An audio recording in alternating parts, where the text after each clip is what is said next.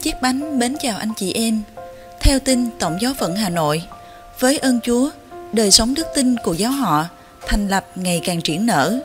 Để đánh dấu sự phát triển của giáo họ và nguyện vọng tha thiết của Cộng đoàn Dân Chúa, ngày 12 tháng 8 năm 2020, cha chính xứ Bái Xuyên cùng với ban mục vụ giáo họ, đại diện các hội đoàn, các giới đã đệ đơn lên Đức Tổng Giám Mục xin thành lập xứ.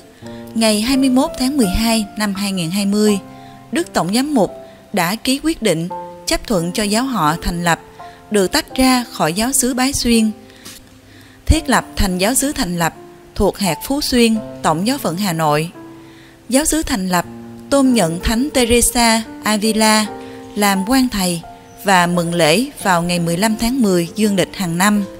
Ngày 16 tháng 11 2021 đã ghi một dấu mốc lịch sử hồng ân trong hành trình phát triển của tân giáo xứ Thành Lập, khi ngày hôm nay giáo xứ được vui mừng chào đón Đức Tổng Giám Mục Giuse Vũ Văn Thiên về dâng thánh lễ tạ ơn, công bố quyết định thiết lập giáo xứ.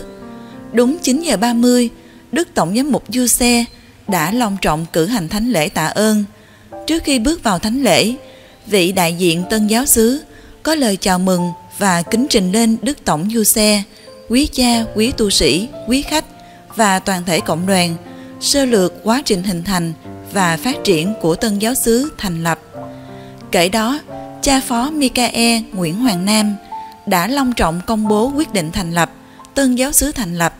Ngay sau đó, quyết định này đã được Đức Tổng Giám Mục Giuse trao cho cha xứ Phêrô Bùi Ngọc Tuấn trong niềm hân hoan của toàn thể cộng đoàn.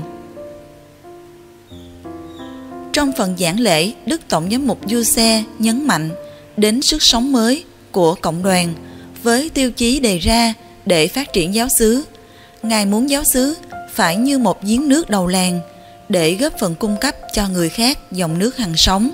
Đó chính là lời Chúa, là bí tích thánh thể, là ân sủng dồi dào của Chúa. Ngài mong muốn giáo xứ phải là nơi gặp gỡ của mọi người, là nơi khích lệ động viên mọi người, chứ không phải là nơi để kết án, không phải là nơi trừng phạt, không phải là nơi loại trừ, không phải là nơi phân biệt. Sau phép lành cuối lễ, một vị đại diện giáo xứ dâng lời tri ân các đấng bậc cùng toàn thể cộng đoàn.